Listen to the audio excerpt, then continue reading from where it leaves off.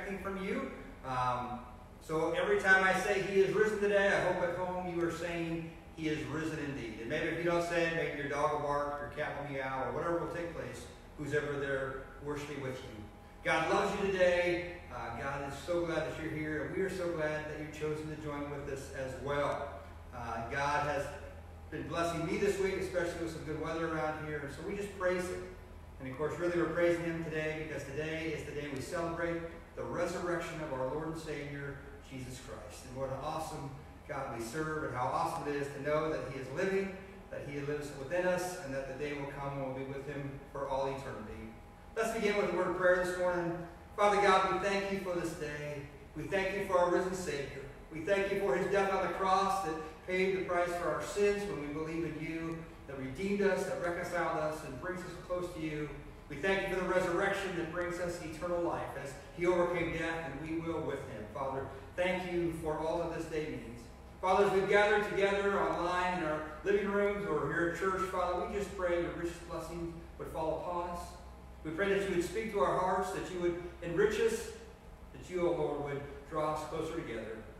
And even though we mourn today the loss of family time, of fellowship with one another, of Easter egg hunts and parties that we may not get to partake of, Father, we are grateful for the opportunity we have to spend time with you.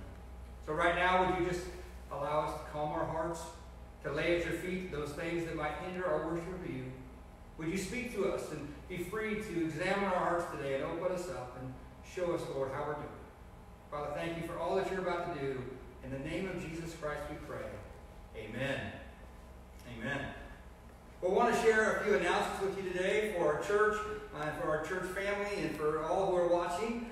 First of all, we do a thing each year in our church called District Assembly. Our churches meet together in April, and we have delegates who go, and all those things have been canceled for this year, just so you know.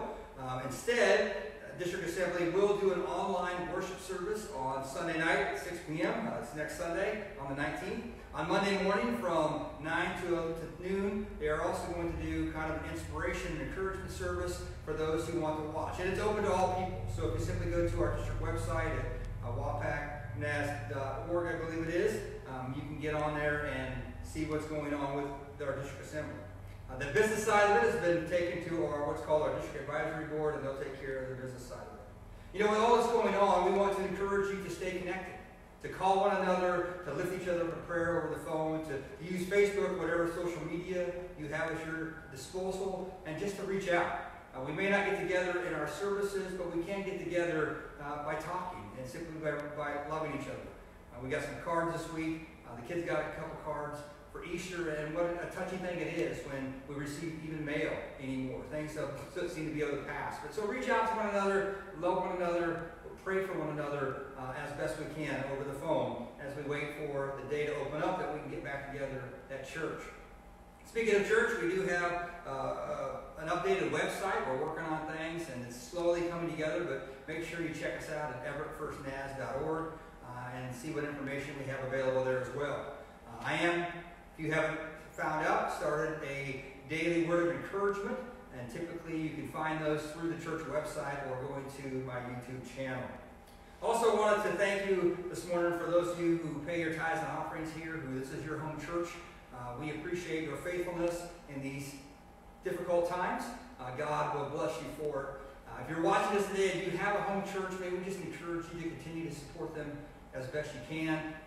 Lots of churches are hurting right now financially, and of course we trust God to provide. But God calls us as His people to provide as He provides to us. And so be encouraged to give and trust that God will provide for you wherever your home church is. And that being said, I think that's all the announcements I need to share here today. If you ever have any questions, you're always welcome to call me or text me on my cell phone or here at the church. I'd love to talk to you or to pray with you or to answer whatever questions we have. So I think that's all the announcements today. We want to move forward by singing a song with you. We've got this song off of YouTube, but wanted to share it. It's called Up From the Grave, He Arose. Let's sing it together.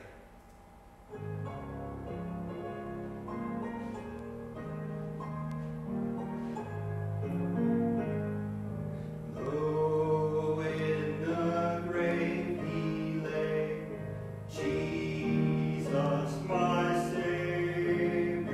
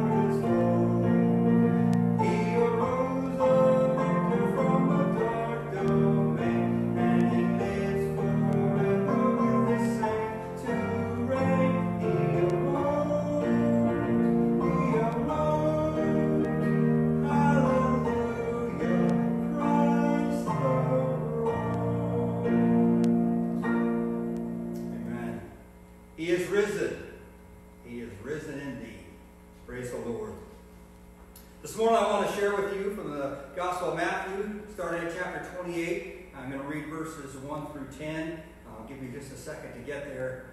I watched a couple services already this weekend, one this morning, one yesterday, and one of our brothers shared the idea that most of us have heard this story time and time again. And as pastors, we really can't add to it, and I would certainly agree with that. And part of his message he shared out of the book of John, but he shared several chapters. And I want to encourage you today. You might take time to read with your family the account of what took place, maybe from the time Jesus was arrested up until the time he was resurrected. So, oftentimes during Christmas, we want to gather with our families and read the Christmas story. Let's make sure today that we read the Easter story, if at all possible, with our families. So again, this morning, I want to read for you from Matthew chapter 28, starting at verse 1. After the Sabbath, at dawn on the first day of the week, Mary Magdalene and the other Mary went to look at the tomb. There was a violent earthquake, for the angel of the Lord came down from heaven and, going to the tomb, rolled back the stone and sat on it. His appearance was like lightning, and his clothes were white as snow. The guards were so afraid of him that they shook and became like dead men. The angel said to the women, "Do not be afraid, for I know that you are looking for Jesus, who was crucified. He is not here. He has risen, just as he said. Come and see the place where he lay, then go quickly and tell his disciples, he is risen from the dead and is going ahead of you into Galilee. There you will see him. Now I have told you." So the woman hurried away from the tomb, afraid yet filled with joy, and ran to tell his disciples. Suddenly Jesus met them. "Greetings," he said. They came to him, clasped his feet, and worshipped him. Then Jesus said to them, "Do not be afraid. Go and tell my brothers to go to Galilee, where they will see me."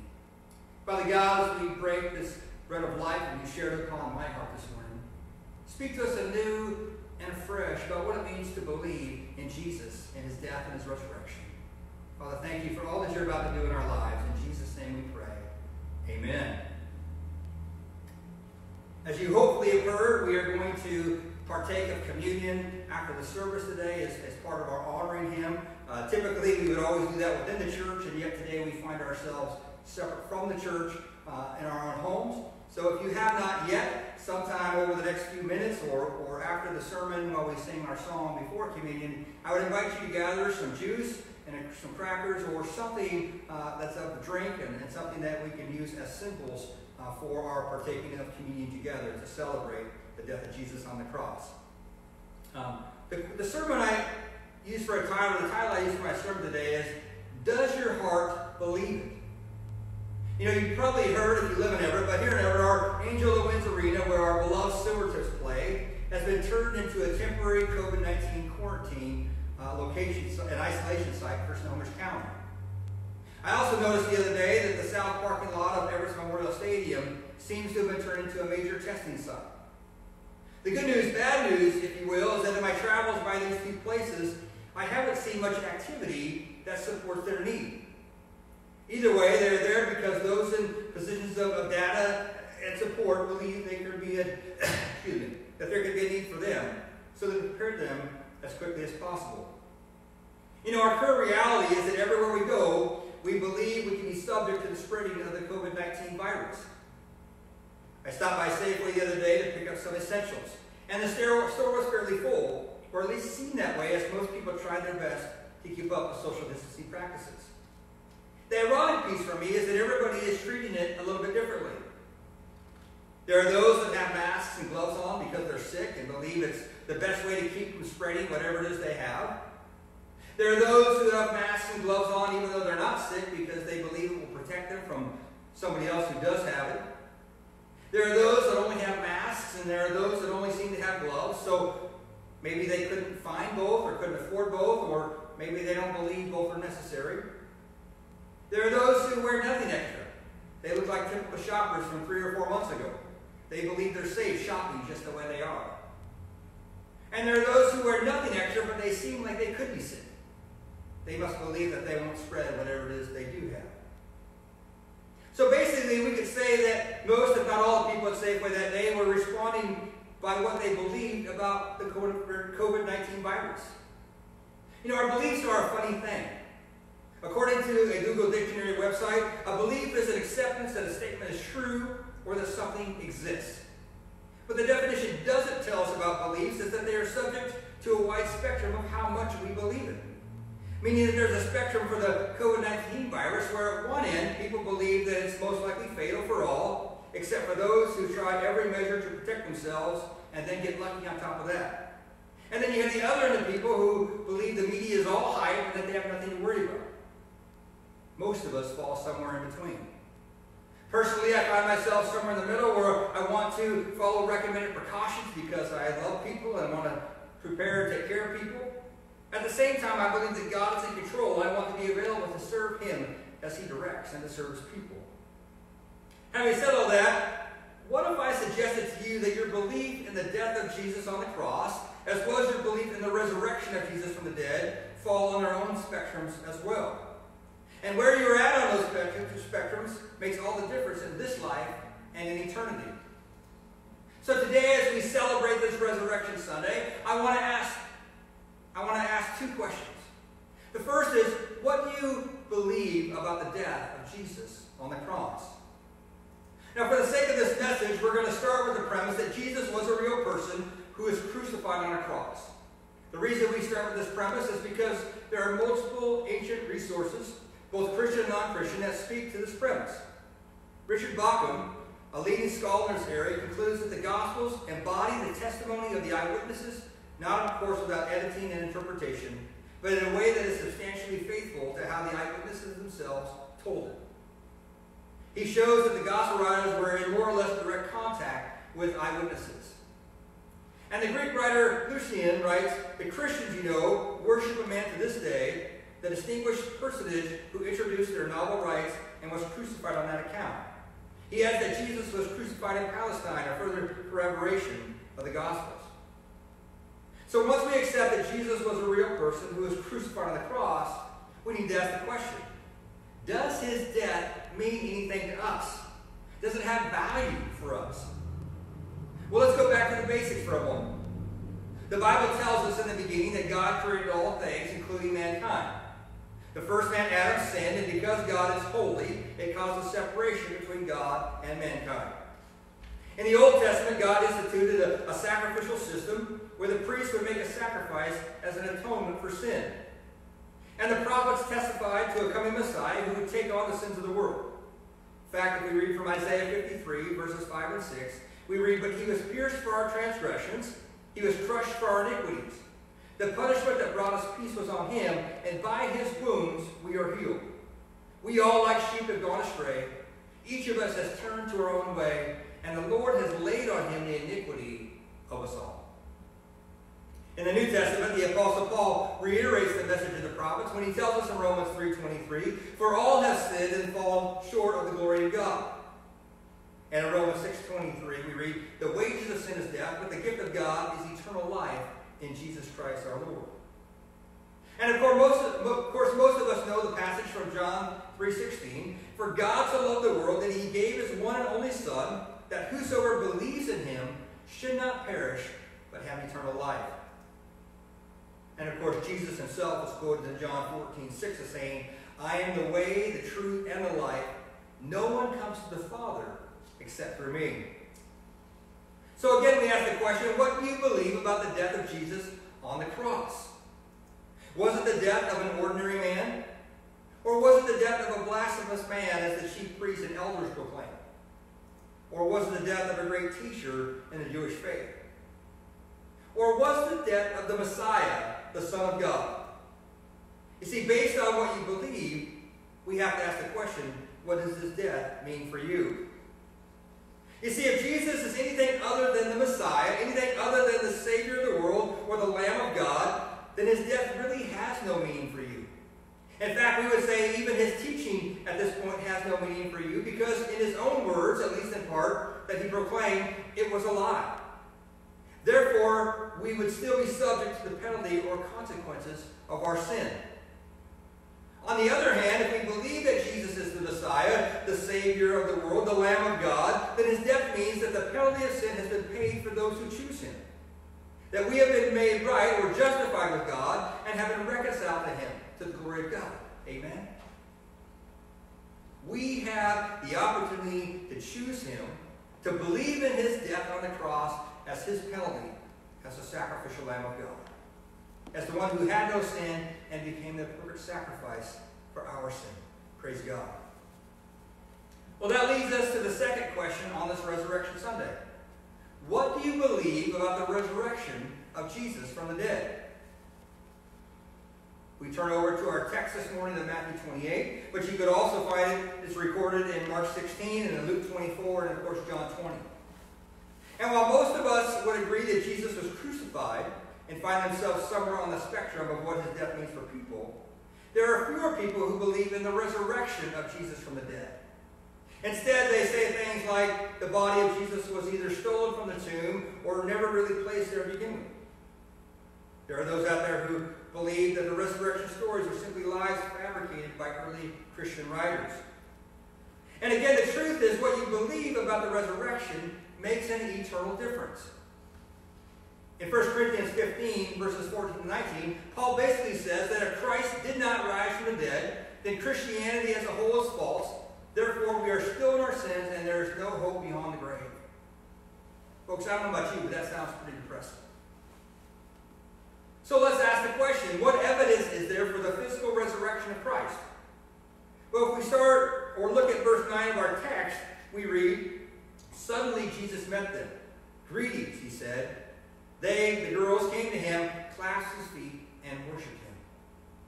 The fact that they were able to grab onto his feet tells us that it was a physical body of Jesus with them. It wasn't just a spirit or a voice or something they felt. The physical body of Jesus stood with them. Second, according to Scripture, that same physical body of Jesus appeared over the next 40 days to more than a few hundred people on multiple occasions. And it bore the scars and even the nail holes that he had endured. Third, we have the continued lives of the disciples and Christ's followers as evidence of his redemption. Think about it. After Jesus was arrested, the disciples deserted him. In fact, Scripture tells us that Peter goes on to deny him 3 times. And yet after Jesus rose from the dead, the disciples came back together to proclaim his resurrection in the very city in which he was crucified, knowing this could mean their own suffering as possible death. Think about that.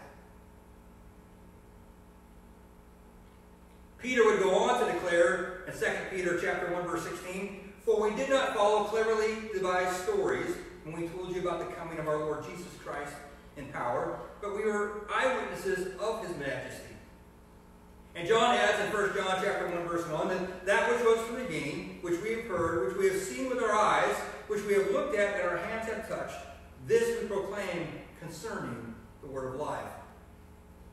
And of course, we know that many of the disciples would end up dying for their faith. And it didn't end with the disciples. People have been dying for their faith in the resurrection of Jesus Christ ever since. Now, if you think about modern-day cult leaders, maybe Jim Jones or David Koresh, both claim to be messiahs of their faith. Yet what happened when they died? Their following died with them. Excuse me. And if we look over in Acts chapter 5, verses 33 through 39, we read the account of the apostles before the Sanhedrin, where they wanted to put the apostles to death. At that moment, a Pharisee named Gamaliel stepped up and persuaded them not to when he said, "Leave these men alone. Let them go. For if their purpose or activity is of human origin, it will fail. But if it is from God, you will not be able to stop these men. You will only find yourselves fighting against God." Think about that today. Those people who are out there speaking against Christ are fighting against God. They're not fighting against us as Christians. Excuse me. They're fighting against God. And we as Christians want to stand up and proclaim God and know God. We as Christians say that we believe in God, that Jesus is alive, that he is resurrected. Those who don't believe have no future. But based on these things and the work of the Holy Spirit in my own life, I truly believe that Jesus was raised from the dead. And so we ask the question, what does that mean? Well, Jesus said in John 11, verses 25 and 26, "I am the resurrection and the life. The one who believes in me will live even though they die, and whoever lives by believing in me will never die." The fact is, outside of the living God, there is no hope hope for eternal life. If we're simply here because of evolution, then when we die, our bodies return to the earth, and that's it. And the reality is that most believers in the Old Testament were simply living for God in this life with little hope for eternity. You see, back then it wasn't yet revealed to them, although it was sometimes prophesied about as the prophets looked forward to the coming Messiah. But they were living for God in the here and now. Let me ask you a question. Would it be worth it to serve God here and now if it not for eternal life? I think so. I think that serving God and living by His principles and His ideas is still a much better life than living out there on our own. But because of the death and resurrection of Jesus, eternity has been given to all who believe in Him. So again, we ask the second question this morning. What do you believe about the resurrection of Jesus? And again, I remind you that your answer is based on a belief spectrum that ranges from not believing it happened at all at one end, to proclaiming through the word and action of your life to the world at the other end. Now, if we look over in Romans chapter 10, verses 9 and 10, Paul said, if you declare with your mouth Jesus is Lord, and believe in your heart that God raised Him from the dead, you will be saved. For it is with your heart that you believe and are justified, and it's with your mouth that you profess your faith and are saved. The bottom line is today is you can say you believe with your mouth, but what do your actions show to the people around you? If we were to take a poll of your co-workers and your friends and even your family members, what would they say that you believe about the death and resurrection of Jesus? Have you ever talked about it? Have you shared anything about it? Do you even share if you attend church? The truth is we're all on this journey of life, and what we believe matters. It matters in how we think. It matters in how we act. It matters in how we respond to people. What we believe matters in how our lives interact with those around us. Now, one thing I want to point out here is that where we're at on this belief spectrum is a fluid thing. Generally, we're either moving closer to God or away from God. I kind of feel like it's kind of like the people mover at the airport. I don't know if you had a chance to ride those or not, but sometimes when you are at a gate far away from the beginning site, they have these escalators that don't go up or down. They go from side to side. Every once in a while we get on them with our luggage and our kids, and one of the kids always seems to want to go backwards a little bit. Well, our faith can be like that too. We're either moving towards God or we're kind of moving away from Him. It's a fluid spectrum. It's a fluid belief based on what we're doing at that moment. Isn't it grateful to know that we're not stuck at one spot forever? But it does take work. It does take a continual seeking out and reading the Word and studying Scripture and spending time with others who believe in the same things we believe in, and certainly being a part of church. If you're moving closer to God, keep going. If you notice that you're moving away from God, then it's time to stop and turn around. And the truth is today, if you're watching and you never really believed in God, decide today, before it's too late, and start moving towards Him. Decide that you want Him to be in your life, that you want to be reconciled and justified before God because of the work of Jesus Christ, and that you want to have eternal life because of His resurrection. Folks, God loves you. And everything Jesus went through, including His death and resurrection, was for you. Let me say that again. God loves you. And everything that Jesus went through, including His death and resurrection, was for you. If you choose Jesus as your Savior, then His death pays the redeeming price of your sin and reconciles you to God. That's it.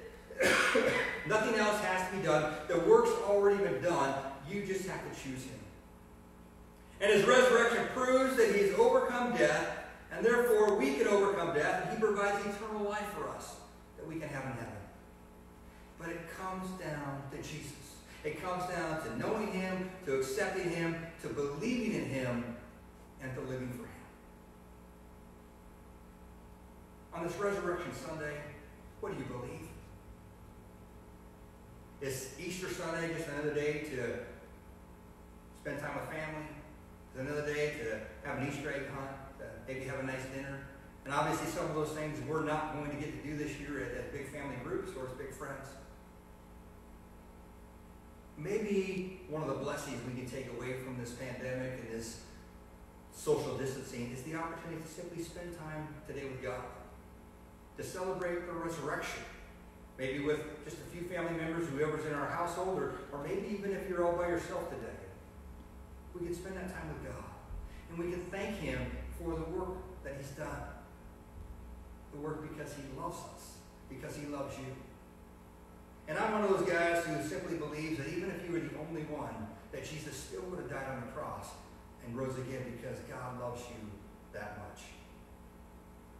As I said, in just a few moments, we're going to partake of communion together. Hopefully you've had this chance to grab some juice or some other drink, maybe tea or water, whatever it is, and some kind of a bread or cracker, and you're ready to go.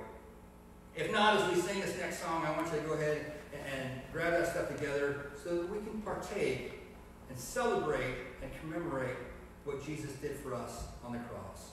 But let's sing this old hymn together, Because He Lives, I Can Face Tomorrow. Again, we pulled this off of YouTube. Thank you to whoever put it together.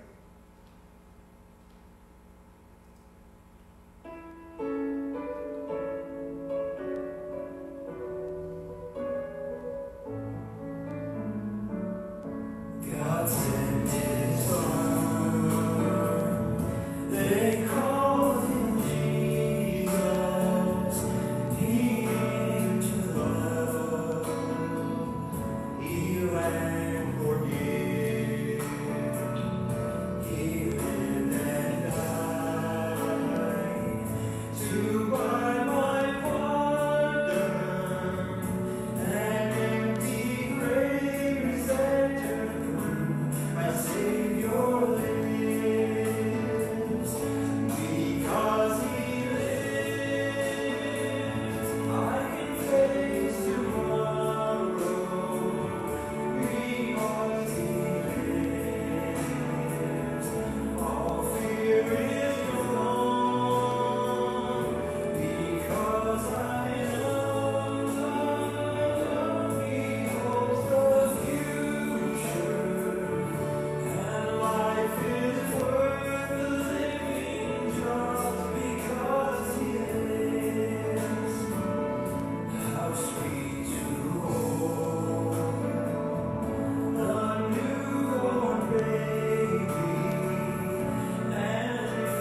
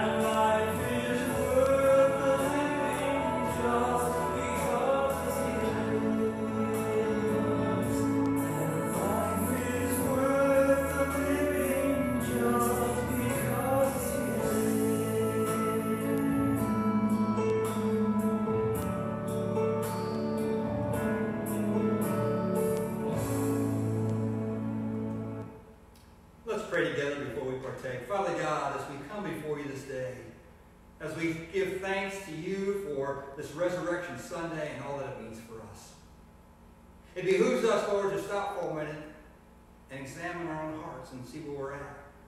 Father, if we believe as you've ordained communion, that you call all those who have with true repentance forsaken their sins and come unto you to receive together. And so this morning, Lord, we want to have that moment. Father, if there's anyone watching today who has not made things right with you, has not chosen you, has not confessed their sin, may they do so right now, simply by saying, God, take my sin, redeem me that I might be reconciled to you. And choose him today. Father God, as they do so, accept them into your loving kingdom. And we trust the angels will celebrate. If there's those today watching who are away from you or who've been moving down the wrong way on the people mover of life, Father, we pray right now that they would choose to say, I turn back. I want to get closer to God. And for those, Lord, who are serving you faithfully today, who want more of you, shall we simply choose together, oh God, to want more of you, to choose to get closer to you and ask you, Lord, to bless them. Father, as we partake in just a few moments, this isn't our normal items that we partake of, but Father, we pray right now that you would take the juice or the tea or the drink that we're about to partake in. That you would bless it as symbolic to the blood of Christ. We pray, oh God, for the cracker or the bread or whatever we have before us, Lord, that you would bless it as the body of Christ. We pray, Lord, as we partake of it, that you would honor it, not because of what it is, but because of what it means to us as we celebrate all that Jesus did on the cross. Father, thank you for your great love. In Jesus' name we pray. Amen. I'm going to come around here today. Stacy's here with me, and it's already given her the elements before the service, so she's ready to go. And in Matthew 26, it says, while they were eating, Jesus took bread, gave thanks, and broke it, and gave it to his disciples, saying, take, eat, this is my body. Then he took the cup, gave thanks, and offered it to them, saying, drink from it, all of you. This is my blood of the covenant, which is poured out for many for the forgiveness of sins. Folks, as we've gathered today, and as we have the communion elements before us, open them up here. I would invite you to take the bread,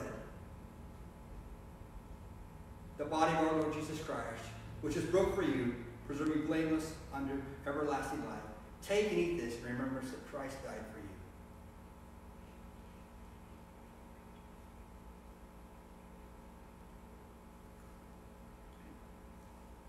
Father God, as we come before you, as we partake of this symbol of the broken body of our Lord, Father, we are so grateful today of the price that he paid. So grateful for what he was willing to go through. So grateful, Lord, that as he was being beaten, he was paying the price for us. And Lord, as we partake of this today, we want to use this as a symbol, as a reminder in our own hearts that we now want to give our lives to you. As Jesus has given his life for us, Father, help us to live out our lives in such a way that honors you and pleases you. In Jesus Christ we pray. Amen. The blood of our Lord Jesus Christ, which was shed for you, preserving blameless under everlasting life. Take and drink this and remember that his blood was shed so that you might have eternal life.